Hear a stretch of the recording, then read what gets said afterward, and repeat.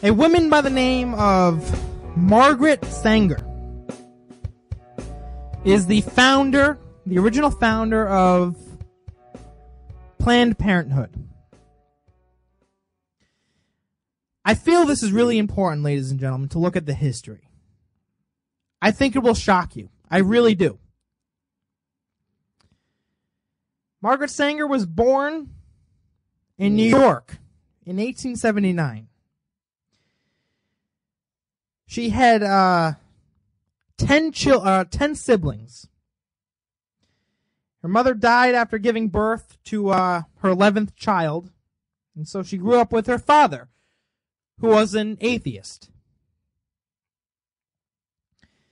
Now, Margaret Sanger, ladies and gentlemen, was a very, very radical human being. Very, very radical. I'm talking not the kind of radical like Barack Obama is, where it's just kind of, he talks like he's helping everybody, but is really radical on the inside. Margaret Sanger, the founder of Planned Parenthood, was just openly radical. Openly talked about eugenics constantly, wrote about it, talked about how the main reason behind the founding of Planned Parenthood was for eugenics, to control the population. This is all real stuff. Real stuff. She believed in eliminating all unfit members of society so that a superior race might evolve.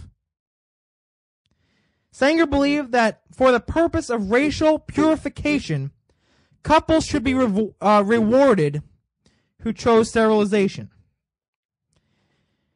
In the year 1922, she wrote a novel entitled The Pivot of Civilization.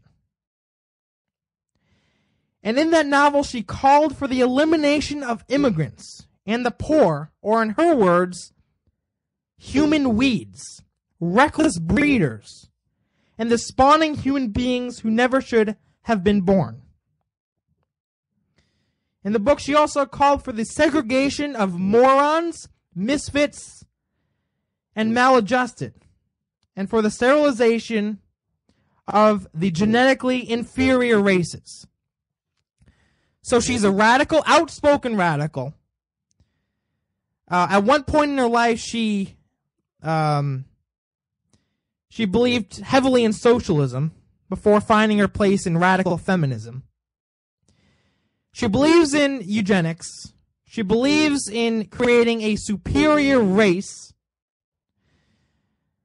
And again, ultimately created the concept of birth control and Planned Parenthood for population control. Two of Sanger's slogans, things that she often said and wrote, were as follows. Quote, "More children from the fit, less from the unfit. That is the chief aim of birth control." Quote, "Birth control to create a race of thoroughbreds." She referred to the sterilization of human beings as polite genocide. Polite genocide. And it just keeps coming, ladies and gentlemen. In the year 1939, she wrote a letter to a man named Clarence Gamble, who was the founder of the Pathfinders Fund. In this letter, she wrote of her plan to reduce the black population in the United States. She established and supervised what she called the Negro Project, which stated that blacks were reproducing at an alarming rate. Her project proposal stated, quote, "The mass of Negroes, particularly in the South, still breed carelessly and disastrously, with the result that the increase among Negroes, even more than whites, is from that portion of the population least intelligent and fit, end quote.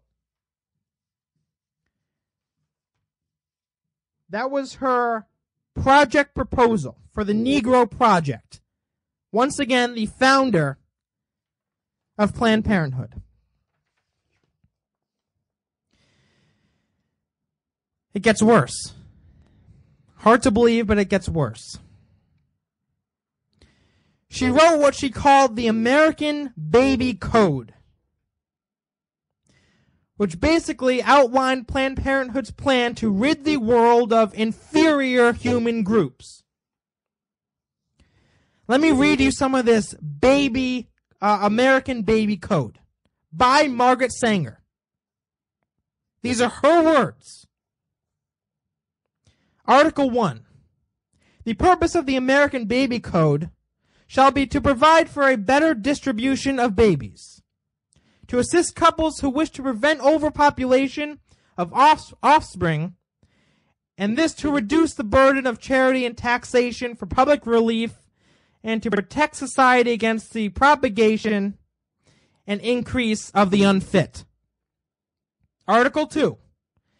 Birth control clinics shall be permitted to function as services of government health departments or under the support of charity, or as non-profit self-sustaining agencies subject to inspection and control by public authorities. Article 3. Listen to this. A marriage license shall in itself give husband and wife only the right to a common household and not the right to parenthood.